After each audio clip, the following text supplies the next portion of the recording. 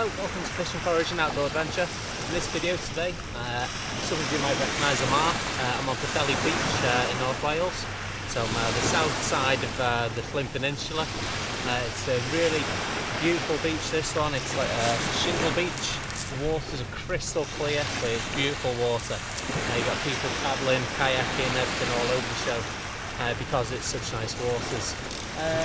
Today I'm fishing for garfish. So any of you have caught a garfish before, they're absolutely stunning creatures.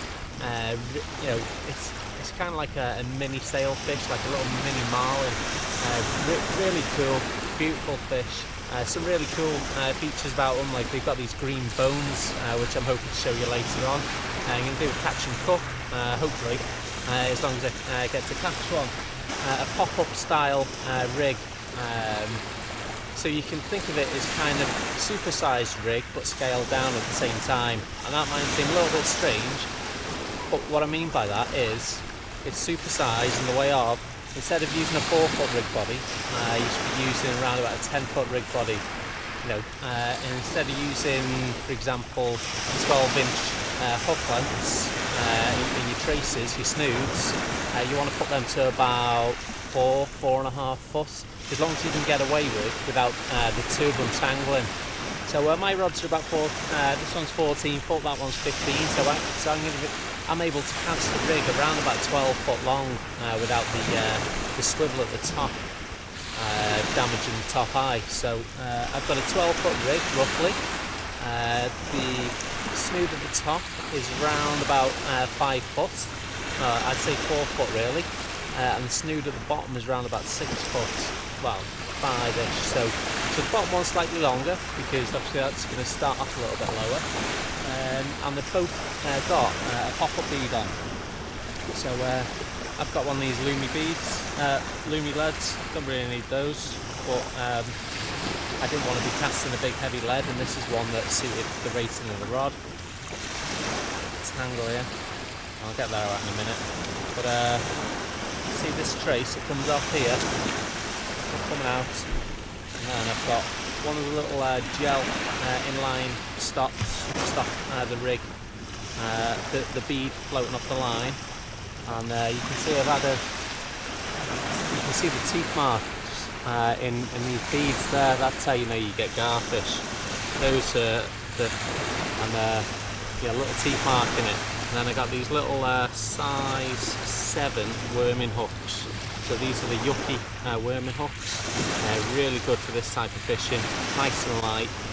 Go perfectly with a pop-up. And I'm putting little tiny slithers of mackerel on, around about the size of my little fingernail. And what I mean by scaling down your rig is getting the pound breaking strain of your line and go as low as you can get away with.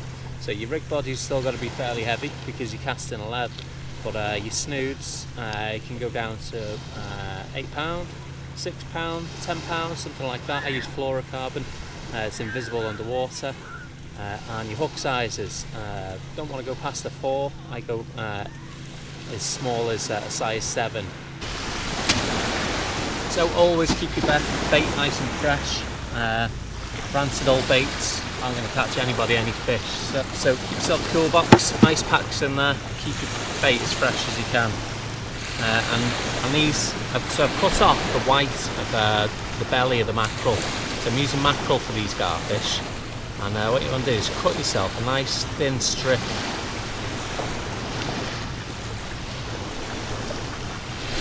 Okay, just a little strip like that. Okay, that's all you use. And then, because don't forget we're using these pop-up baits, you want it to float up in the water. So what you do, get your scissors and you cut out the flesh. Okay, so it's only the skin you want to be using. So that there, now, the skin is what holds it on, because that's got the toughness in it. It'll still have all that scent and that little bit of meat that's in it. Just try and take out as much as you can. And then, all I can do with this little hook is I'm going to nick it through right at the end there, flip it over, and back in. And that there is the perfect little bait for a garfish. See, it's only very small, but any bigger than that and the garfish won't get it in the mouth anyway. So little size 7 hooks, a little pop-up bead, a small piece of thing, and the same on the other hook now. So I make a nice thin strip here. This is what I like to use, a nice slither of it, rather than just a big rectangle. I like to make it look like a tiny little sand eel or something like that, tiny little white bait. And, just take out the worst, just take out the most of that meat at the middle. There we go, that's both of them done now. Bait, once you've used it, back in your toolbox, and get it out.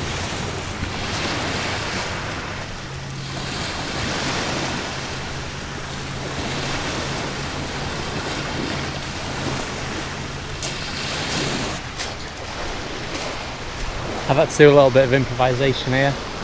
Forgot my tripod today, so the back of the seat box seems to do the job. Might do this in the future actually.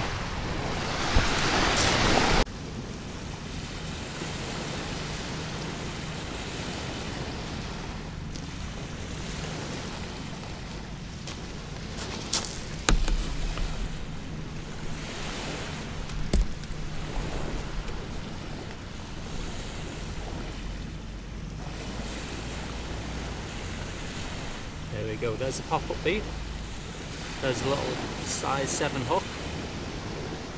On there is a garfish. Garfish are absolutely delicious to eat.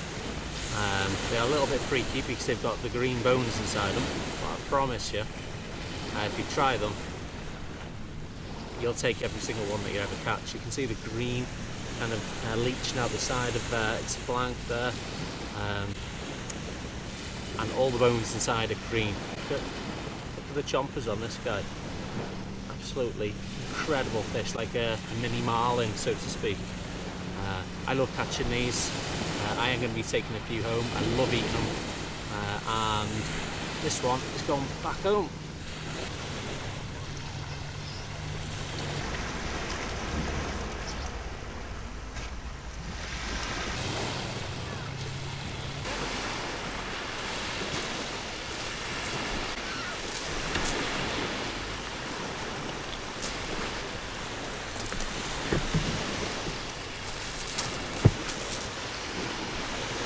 There we go, another garfish.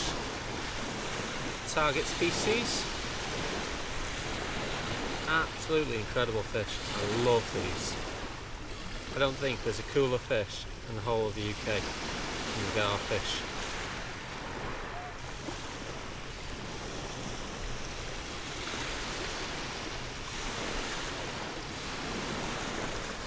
Got such bony mouths. Literally, it's just rows and rows of teeth. So, there we go. Look at that.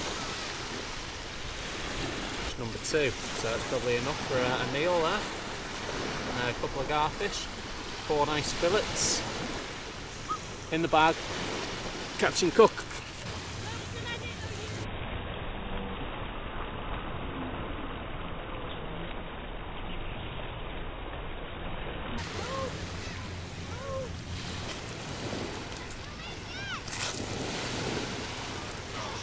There we go, that's 3. Steady key.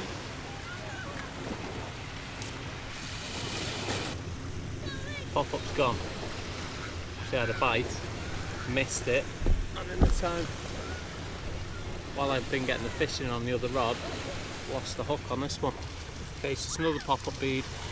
And these little hooks I'm using, like I said, size 7 yucky worming hooks. Excellent hooks they are. Perfect for mini species. Using them with a little bit of rag down breakwater. I went to Holyhead breakwater last week. We had 11 species between 2 of us in a few hours. Dragonettes, blennies, gobies, corkins, gold chinnies, marlins. Didn't have any sand smelt this time. Had a thornback ray, that was on the big rod. But all in all, very productive day. And 10 out of the 11 species are on these little tiny worming hooks. Okay, so there's your two little pieces of a bait that I'm going to hook on. Some people like to put them on the top of your seat box, leave them there for 20 minutes, silver side up, and try and let the sun dry it out a little bit. Just makes it a bit tougher and stays on the hook a bit longer. I do sometimes, I don't others. Today I'm not, so but it's another possibility for you. Try that, see if it works for you. Yeah, see that island over there in the distance? There's a little building on top. That's Bear Grylls' house. He owns that whole island. How cool is that? Put another one on.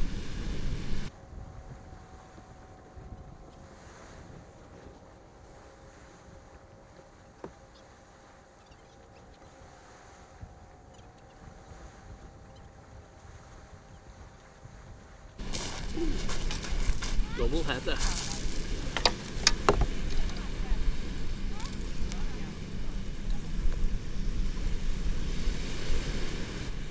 There we go, 2 garfish, double header. Perfect. Perfect timing, because I was just about to bring the rod in and it just slammed over, and then it went completely slack.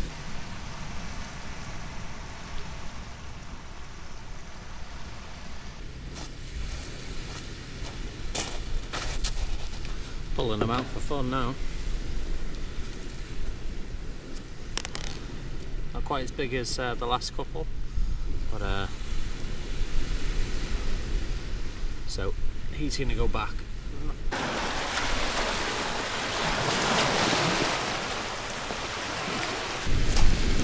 The sea's alive with garfish.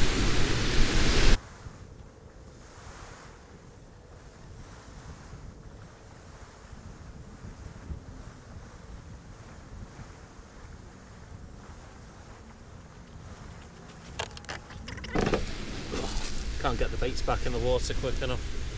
Literally, the bait's in there for minutes, and the rod slammed over. Double header again. So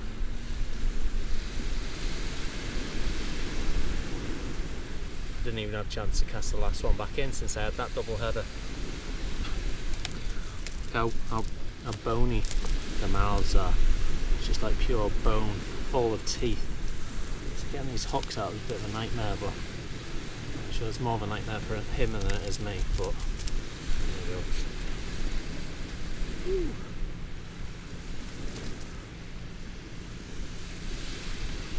Goes to a nice good sized fish then, and like I said before about the green leaching out of them. See all these green scales all over my hands. The bones are green, scales are green, and they get a little bit of a graze on the side. It's green that oozes out of them. Don't know why.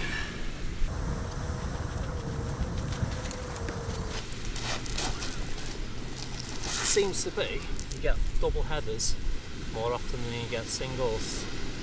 I'm going to say that's because they swim around in shoals.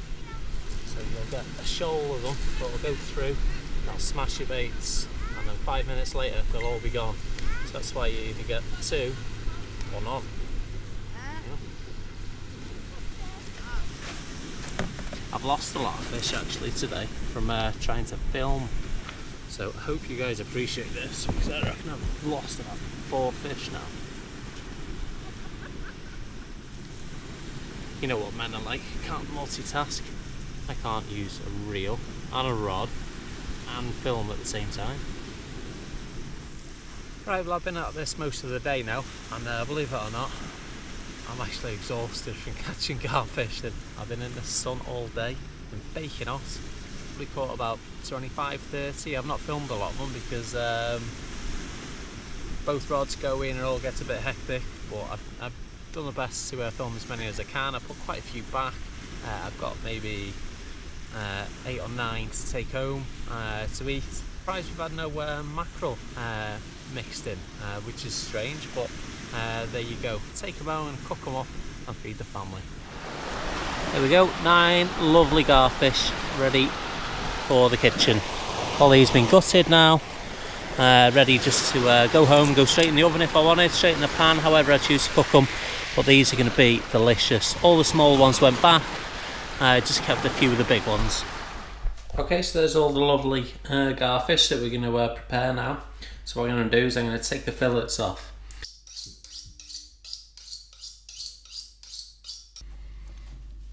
Okay, so this is how I prepare a garfish. So I put the back towards me, and I go in just behind the gills. Turn the knife flat, and I run this all the way along the spine till it comes out right by the tail. And that will give me 1 fillet. Look at the green bones. Cool, eh? Really crazy bone structure. Don't know why, but they're luminous green. Turn them over, turn that round, and then same, the opposite direction. So hold it.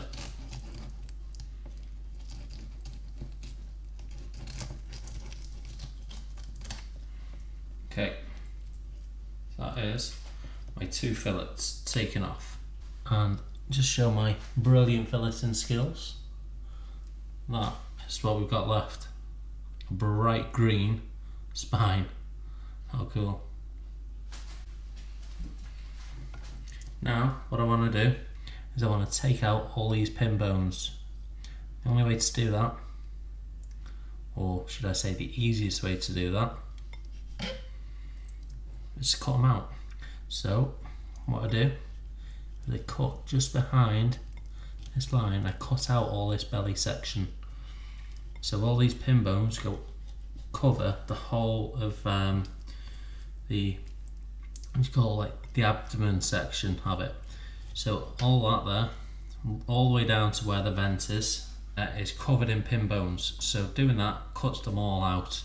Again, on here you can see the silver on the inside there. The belly section ends about here, and the pin bones mostly go to about here. So I go in just behind the pin bones, about 45-degree angle, minimise the waist, down to here, and back out through the bottom. And I'm confident that that there is taking out 95% of the bones. And you can see what's left now.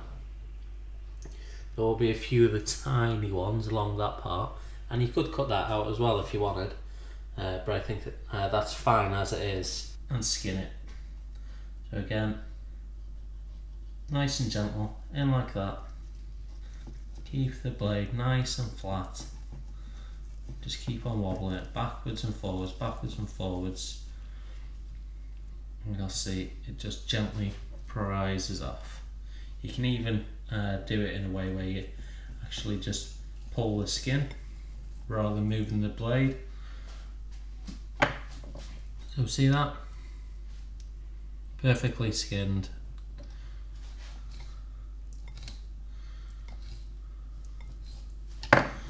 All that will make great fish bites. Okay, so now's the time I can start to get a bit creative. I don't even know myself how I'm going to go with this yet, but the basics are quite simple. There you go, I have 5 tablespoons of flour in there, coriander leaf, paprika, so give it a bit of spice,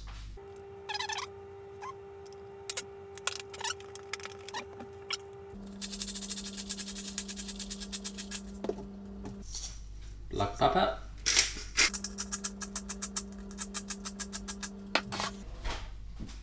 and just before I put the fish into the tub, better not cut the top, my wife will kill me. I'm just going to put as much of this couple of limes over all this fish. What that'll do, one, it'll give it the flavour, but secondly, all the juice will help this flour stick to the fish. Okay, so mix all this up, get all this. You can put it all in one by one if you wanted. I want to get to bed. Lid.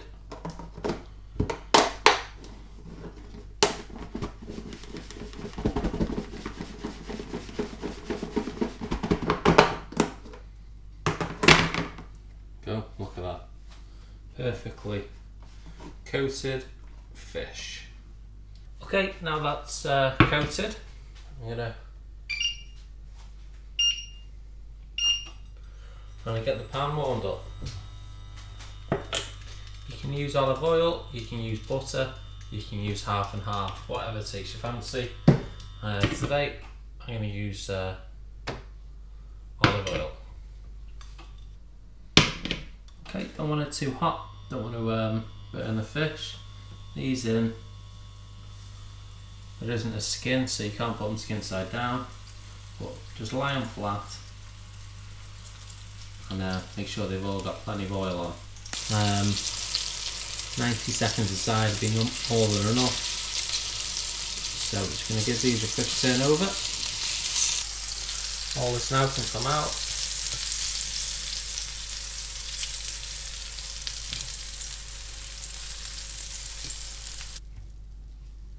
Bit of lime. So there we go, a plate full of garfish fillets. And I've got a Tupperware full of garfish ready to cook for the next day or two. So let's give this a go.